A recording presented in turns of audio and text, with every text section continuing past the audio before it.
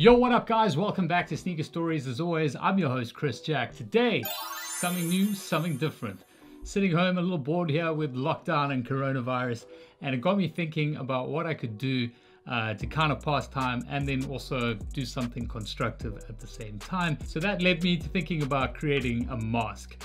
Because they recently made these mandatory if you go out of the house here. I'm sure it is the same around the world, wherever you guys are watching from. And then I was like, okay, well, what can I make a mask out of? I've got a whole bunch of clothes and things like that. But then I was like, hold on a second. What about those sneakers? Now, if you guys have been following me on the Instagram pages and been in my Q&As and things like that, you would have seen that I've got two pairs of fake sneakers. One of which I was scammed on eBay, which was the 750s. Not this pair, but a lookalike, a fake version of that one. And then what I have right here, the Converse off-whites. Now these were sent to me from a friend of mine who wanted me to legit check them. His girlfriend had picked them up in Vietnam and he wasn't quite sure. Turns out they are very, very fake. Now I've been sitting with these shoes and those 750s not really knowing what to do with them. Other than just to like give them away. But I give away a lot of shoes. In fact, if you rock up at my doorstep and you don't have shoes on your feet, you're more than likely going to be leaving with a pair of shoes. But the fact of the matter is, there's something about fake shoes that just really, really irks me. And even giving these to like a homeless person is just, doesn't feel right. I'd rather give them a real pair of shoes. And I know a shoe is a shoe and it doesn't really make a difference to anyone who's like in need. But you know what? I thought with these, I'm gonna actually just try and do something cool that I can get some wearability out of, or at least some functionality out of for this. So now just a disclaimer before I start dismantling the shoe and doing this mask, or at least trying to make what I think is gonna be a mask. I've never ever cut a shoe before, ever. It's like completely sacrilegious to me. Like, I'm no shoe surgeon or anything like that.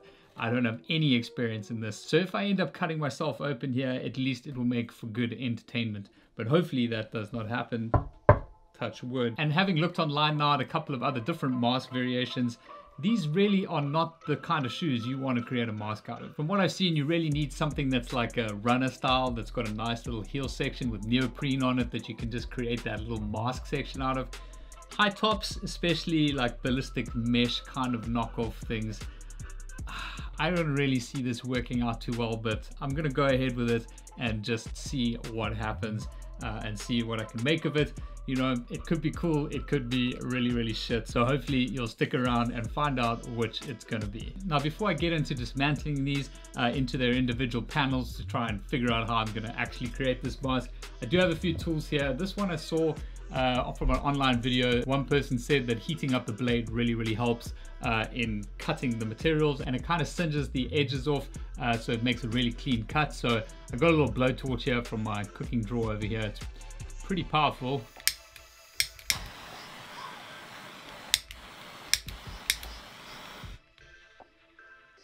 I'm probably gonna hurt myself. Then I've just got some different knives over here. These are like craft knives. Just picked these up at a hardware store. They were really cheap, so I'm not expecting fireworks from those. And then just like a Stanley knife knockoff over here as well. And then also I have this little mask over here, which is like a respirator mask of some sort. I don't know, it's also from a hardware store, Dro Air. I just got this because I think it could be a cool sort of base for this mask.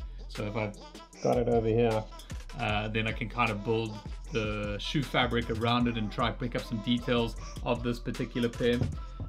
So yeah, I'm gonna get ahead on it and start cutting the shoe up. I literally don't know where I'm even gonna start. I'm gonna start by taking the laces out.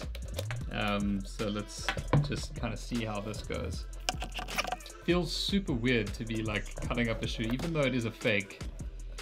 It's like, what are these things, like $2,000? Like real ones? I don't know.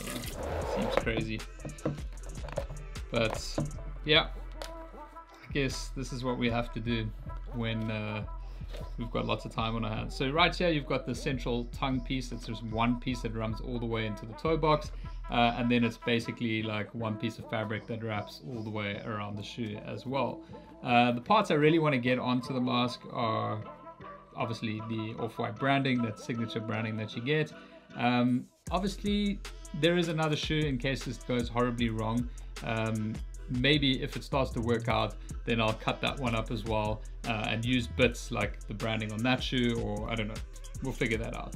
But think we'll start by just removing all of the different parts of the shoe, insole, laces, and yeah, I'm just gonna go ahead and like remove the entire upper. I think that's a good place to start.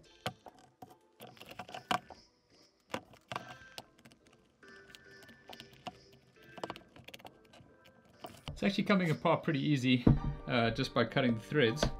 So I want to try and keep doing that so I can basically get a good grip on these individual panels of the shoe, and that's pretty much done that. So that's worked out pretty well.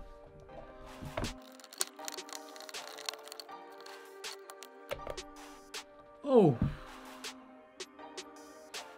Okay, that went badly. Knife slipped and cut the upper of the shoe. Sliced it pretty good, so hopefully that's not the end of our mask, but I'm sure it's not. I think I'm going to continue just cutting it off on the sides of the shoe here. So there's different densities here, obviously, because you've got the suede and things like that as the backing and the lining of the shoe. Quite interestingly enough, I'm seeing a whole bunch of foam that's in the heel section there as well. I don't know if you guys will see that. And yeah, that's just quite interesting how they've basically buffered that up there. You never really see inside these shoes, so this is actually pretty cool. Okay, so there we have it, the entire upper of this off-white Converse, and this is just what's left. It's pretty interesting. Quite cool to make like a slide or something out of that. I don't know. Maybe this will turn into something else. Okay, so I don't know. Maybe. How are we looking? Should probably have put a mirror here so I can actually see what I'm going to look like. Let me do that. Well, that's turned out a lot better than I expected, because the nice thing about having this all in one piece is that you can actually get all the way almost around your head, and then just have a little clip or something. Use the shoelaces at the back. But that said, I still think that there might be another way or two. Let me just have a look to make this a little bit better. Kind of wanted to like base it on this mask here, so maybe if it's possible I can kind of glue it on, or I don't know, do something. This thing actually comes out.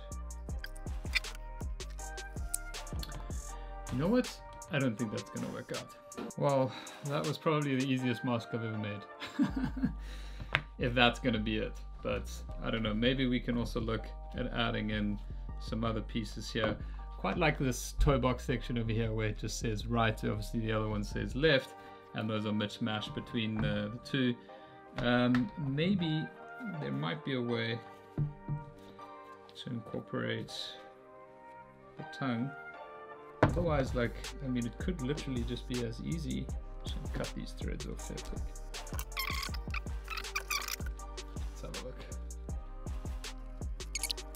Okay, might need to rethink the lacing system of that, but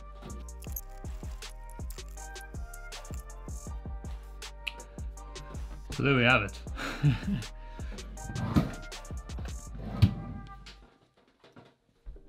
High-pieced enough?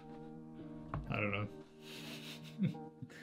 So this kind of was a bit of a waste because it doesn't really fit. It just goes out too much, like, for what it is. It's not really necessary.